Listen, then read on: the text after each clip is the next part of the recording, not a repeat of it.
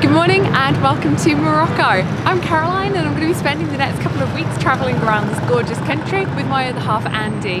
This morning we're going to be taking a train journey that lasts about 2 hours 40 minutes from Marrakech up to Casablanca. Now we are going to be joining onto an intrepid tour a little bit later on in this trip, and so we're figuring that we're probably going to be doing a lot of travel on trains in second class. So we've treated ourselves today to travelling in first class, and the tickets have cost us 150 dirhams each.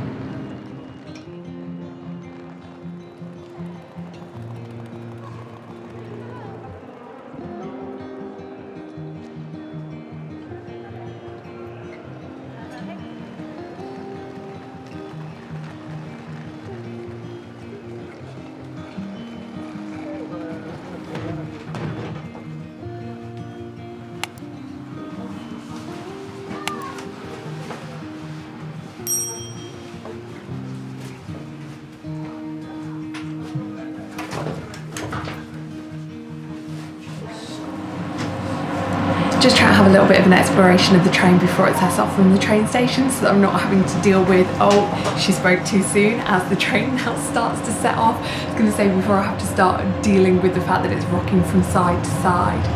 So from what I can gather, this particular train has got 2 first class carriages. One of them has a corridor that runs down the side, and off of that corridor are 6-seater compartments. And then the second carriage in, which is the one that we've got 2 seats in, is an open plan carriage where it's configuration of 1 seat, an aisle, and then 2 seats.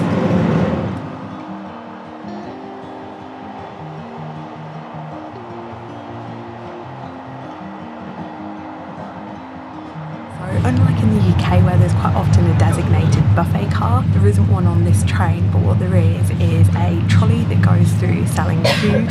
So it's got things like fizzy drinks, and then there's sandwiches, crisps, chocolate bars, and they also serve things like hot drinks like teas and coffees too.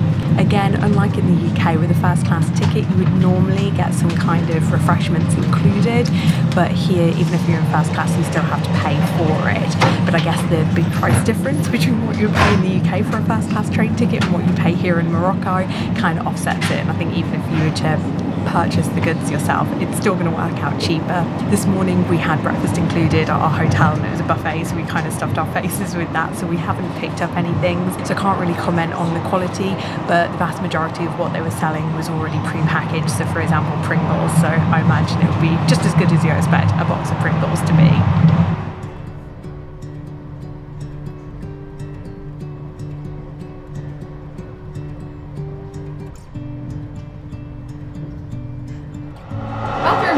They're actually not too bad. This one's in first class and it does have running water, it's got soap, and very surprisingly it's also got toilet paper. The toilet doesn't smell overly bad, although I have to confess it is still quite early on in the journey, so I don't know if perhaps the longer that you're on the train for and the more times that it's being used, it might perhaps get a little bit worse. But yeah, I'm impressed by it.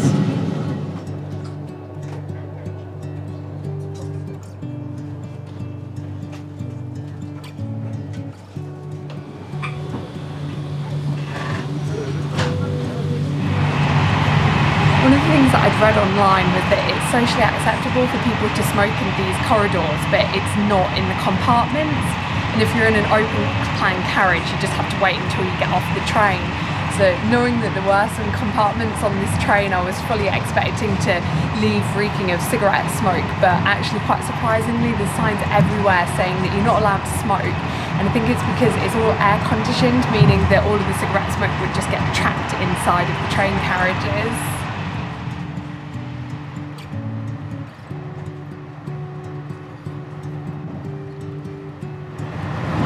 I can confirm that trying to get through the train is a little bit of a nightmare. The train doors are incredibly heavy, and unlike the trains that I'm used to riding at home in the UK, they're not automated, so you don't just press a button where they open for you, and instead you've really got to heave ho to get them open. I think so much so that someone on a previous journey has been a little bit too heavy-handed. One of the doors has come off of its hinges.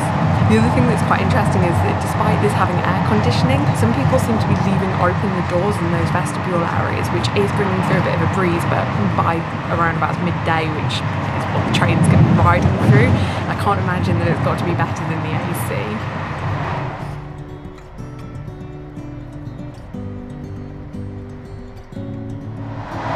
Making my way down through the train, I've ended up into second class, and it seems like there are a lot more second class carriages than what there are first. And again, there's a bit of a mixture between some that have got corridors down the side. The main difference is that the compartments off of those corridors have 8 seats in them instead of 6. So it's just a little bit more close quarters with smaller seat sizes. And then they've also got the open plan carriages too, and with those ones it's a configuration of 2 seats, an aisle, and then 2 seats on the side. So again, just slightly more narrow seats, but it feels like it's also air conditioned in here too, and I wouldn't say that it's any busier in second class than what it is in first class.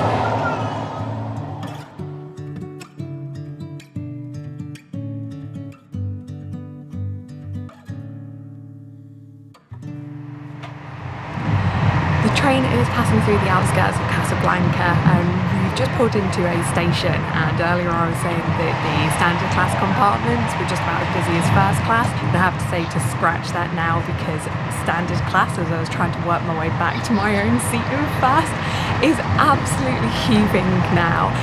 We booked our train tickets through the ONCF's website, and I know a few years ago when I first initially started looking into this trip pre-pandemic, it was a case that you couldn't book train tickets online unless you had a Moroccan bank account, but it seems like things have changed now, and it's fine to book online, which means that you don't need to pay a third-party booking fee. But it also means that in first class we get given a designated seat, so it means that we're guaranteed to be seated throughout the journey. And in fact there has been a little bit of confusion with other people in our carriage who hadn't sat in the correct seats, and the people who work for the train line have come along and made sure that they've been seen to the correct seats. Quite often they're actually in the nice 6-seater compartments in the other carriage. Whereas I'm really not too sure what the situation is with the standard class tickets, because there's an awful lot of people having to stand in the aisles and also stand in the vestibules at the other end. So if you know, can you get given a designated seat in standard class or not? Do please leave a comment in the comments box down below.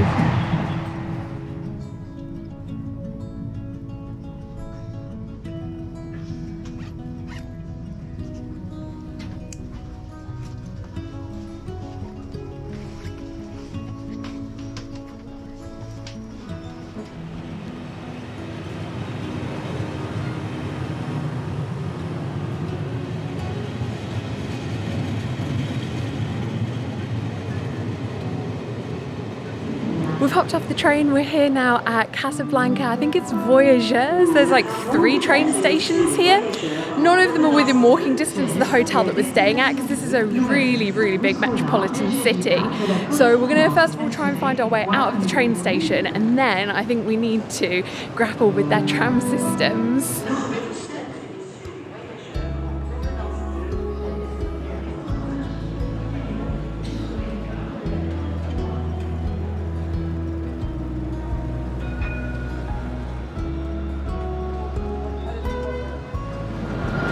We found the trams, we found the ticket machines, but it would appear that the ticket machines don't like our UK credit cards. So we did pass an office right on the edge of the train station, so we're gonna head back there and hopefully we might be able to pay with our cards, because we just don't have enough change, or maybe they'll accept a bigger banknote and be able to give us change. Fingers crossed we can actually get on one of these trams.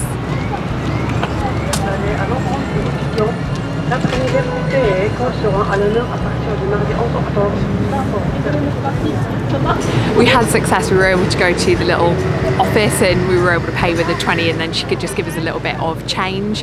What we've realised is that you can pay, I think it's 15 dirham for some kind of card. I guess it's a little bit like an Oyster card, and then you can pay 6 dirham on top of that per journey, and that card you can keep for life. So I suppose if you're going to be here for a little while, that works out quite well, whereas we're not entirely sure how many journeys we're going to be making. So instead we've gone with this, that's a throwaway one. Now my reading is that you can use it for 2 journeys, so I don't know if it's maybe good for a return, a bit like our airport bus ticket yesterday, and then you throw it away afterwards, and so it means that you do have to pay an extra 2 dirham for every return journey that you want to make. But if you're only going to make 1 or 2 journeys whilst you're here in Casablanca, it works out to be just that little bit cheaper.